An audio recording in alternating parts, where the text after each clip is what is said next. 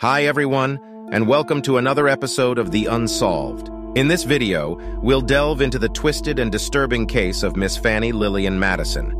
This case is one of the most bizarre and unsettling in the history of American crime. But before we dive in, please hit that like and subscribe button and smash that notification bell so that you can get notified whenever we upload new videos. So let's dive back in.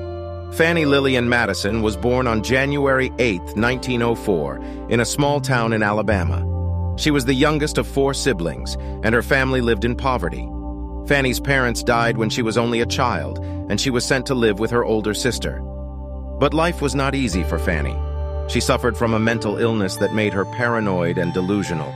She became increasingly isolated, and her behavior became more erratic as time passed. On June 23, 1945, Fannie was walking near a church in Birmingham when she saw 4 children playing in the park across the street. Fannie, who was convinced that the children were possessed by demons, decided to take matters into her own hands. She approached the children and offered them candy. When they refused, Fannie became enraged and attacked them with a knife. 3 of the children managed to escape, but 6-year-old James Simpson Jr. was not so lucky. Fannie stabbed him to death. Fannie was quickly apprehended by police and charged with murder. Her trial was swift and decisive. Fannie's mental state was examined, and she was found to be suffering from schizophrenia. Despite this, the jury found her guilty of murder, and she was sentenced to death. Fannie's case became a cause célèbre, with many people questioning the fairness of her trial and the validity of the death penalty.